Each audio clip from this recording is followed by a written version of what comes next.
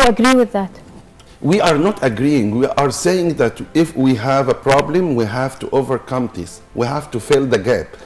If there is a problem, we are not experts. We let the experts. That's why we met with the Prime Minister, and we have met many times with the Minister of Water Resources and Irrigation to tell them why you have a problem. We have to know. In some time, there is no any transparency. There is no any right to know. Even before, for us as Egyptians, we are working the Nile. Before the revolution, we have asked for many times. We want to know where is the problem. He said, no, it's a very confidential file. You don't have to know about it. So we and others, in the other, we are Egyptians, and the others, they don't know anything about why Egypt in this site.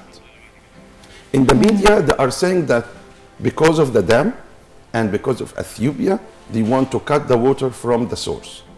But if we take it practically, they can't, because from, not I'm an expert, but we have to say that in Ethiopia, the water is not coming up at all. It's coming by God-made under the country till the end. They can't use the Nile. We are using the Nile 95% of our usage. In Ethiopia, it will never reach more than 4% of the Nile they use it. The first country use the Nile as a primer or the main water source is Rwanda by 40%. So we are 95% count on it, and Rwanda 40%, and the other they are rainy countries. So the rainy countries, they don't need the water. If they cut it, it will come over them, floods, with many other problems. They need energy, and this is their right. That we can understand. They have a poverty limit to the limit that are the three, in Nile Basin, 3 of the poorest countries in the world in the Nile Basin. Ethiopia, one of them. And Ethiopia also is one of the fast growing, developing countries. I'm not defending Ethiopia, by the way. I'm saying that this is facts. But we are saying that they need energy, they need to build their country, and we need our water. We have to compromise on that. Give you the right. The expert will say that none of your water, maybe will increase the water. I'm assuming that maybe by some connections with Congo have 5 basins. They have a lot of water. We can get water of there. We can get this water from Ethiopia. But who knows that? The expert. The expert who will go there. But we have to think before that how I am willing to cooperate. The willingness before the revolution was nil. Because the file was taken by security department. In other countries, it's a water and irrigation departments or ministries. In our case, it was security. So they are feeling, oh, you are threatening us. You are feeling that we are not you can't now, we can make a cooperation and make a policeman to negotiate with you to come to this program. If I found the policeman is coming to me to invite me, I say, oh, why you are putting the policeman? Attaining the wrong address. Yes, I feel that, oh, I'm threatened. I'm a little bit avoided. So this is a problem. And we have to turn in the other thing, that since 2003, the people of the Nile Basin, they are very friendly. We visited them. We have making a lot of conferences here. We dragged people, we invited people from Ethiopia, from Sudan, from Rwanda, from Burundi, from other countries. They come here. The problem that they feel nothing, but the government is not in the same level. They feel that we are cooperative. In our international forum, the chair of it is Egyptian. So it's elected, chair elected. So it means that the other countries elect an Egyptian to be the head of the CSO called the Nile Basin Discourse. That means there is no any bad confidence between the civil society or the people to elect an Egyptian to be the chair. This is an indicator.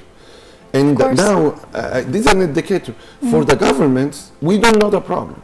So we went there, we say, now we are the Egyptians, who are the people of Egypt. We need you to tell us what can we do to secure the water for our farmers and also to let you develop. This is a very simple question. I need to build my house, but I don't want you to harm my house.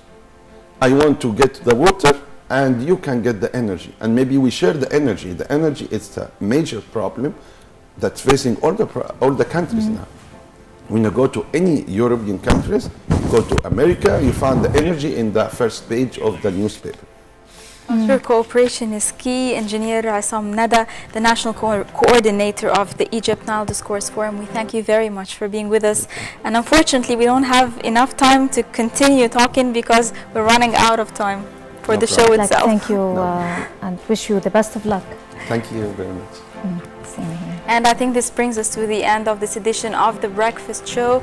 I'd like to thank Dina. Thank you, Dina, very much. Same here. It's my pleasure.